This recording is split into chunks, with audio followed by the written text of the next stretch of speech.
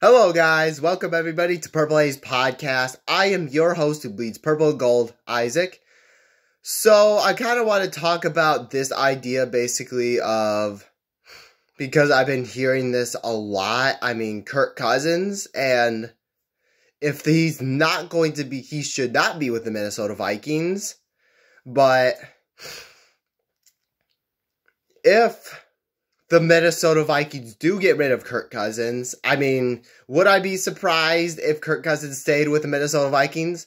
Absolutely not. But there are a few places that Kirk Cousins could go, really, and prove his worth somewhere else, you know?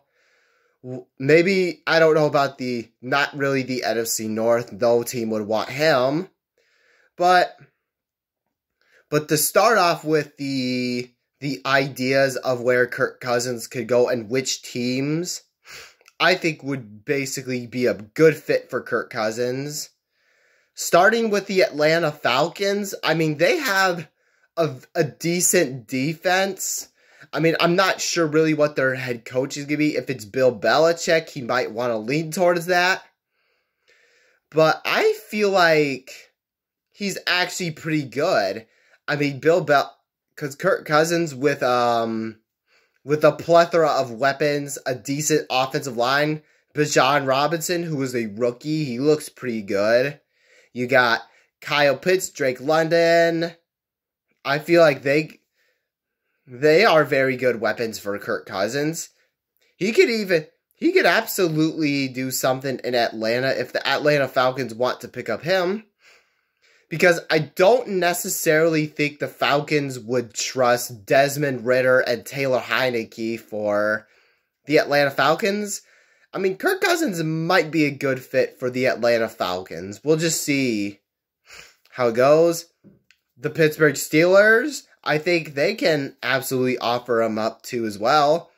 Because with the quarterback situation they have, it's really not that great. They have a pretty good amount of weapons. Najee Harris. George Pickens, who's absolutely playing pretty good.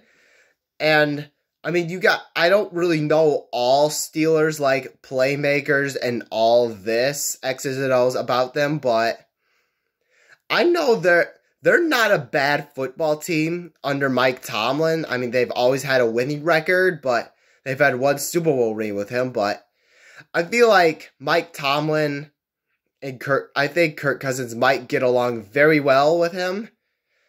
And then thirdly, an honorable mention would be the New England Patriots.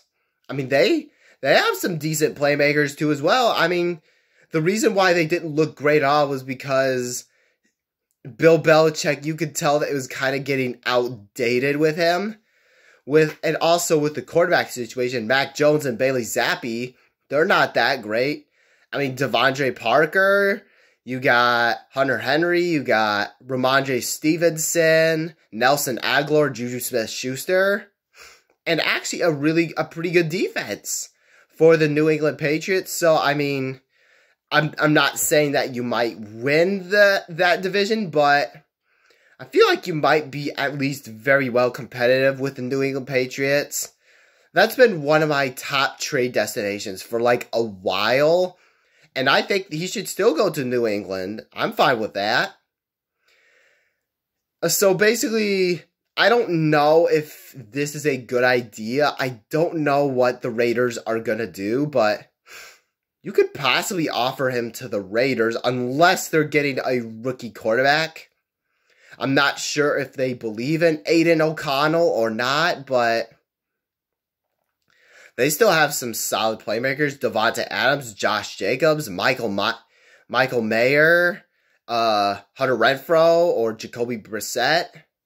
Jacoby Myers.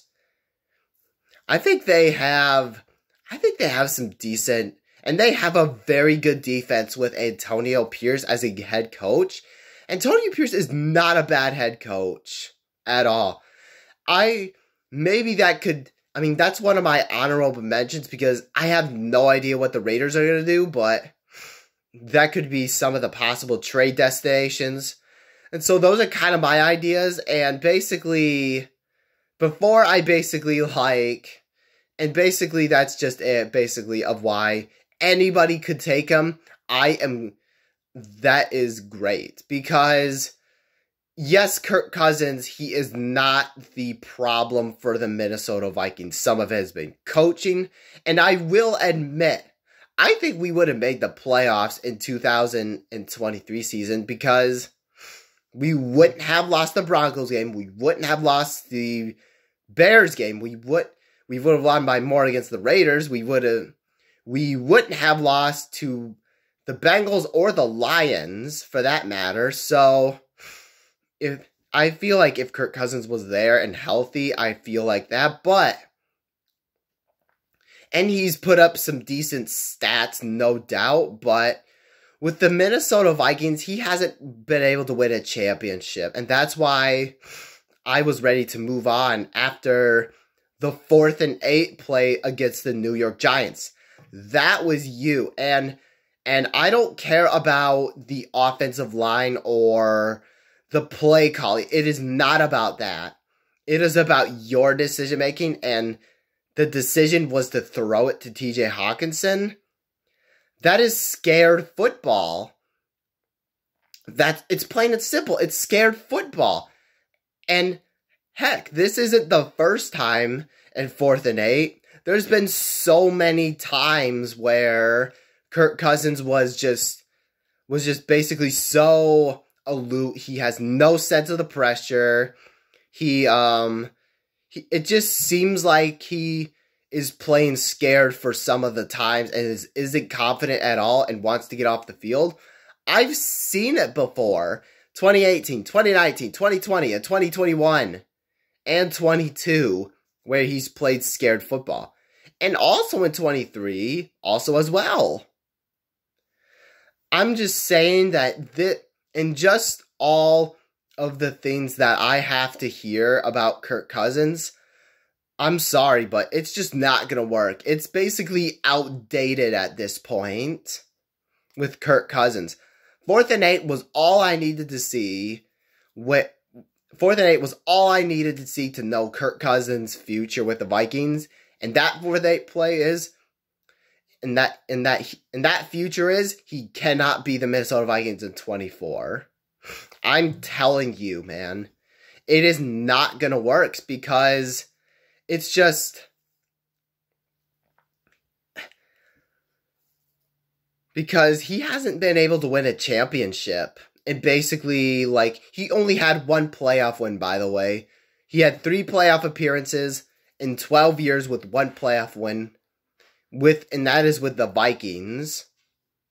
But other than that, he hasn't done much of anything to really get this team or elevate any team to get over the hump, really. He put up some nice stats, but stats may sound nice. His stats are nice, but I don't care about that.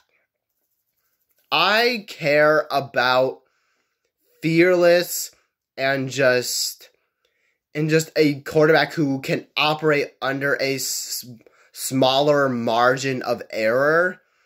I want that, because with Kirk Cousins, 6 years has been long enough. We do not need to sign this guy to an extension, and I'm not a Kirk Cousins hater by any means or a stan.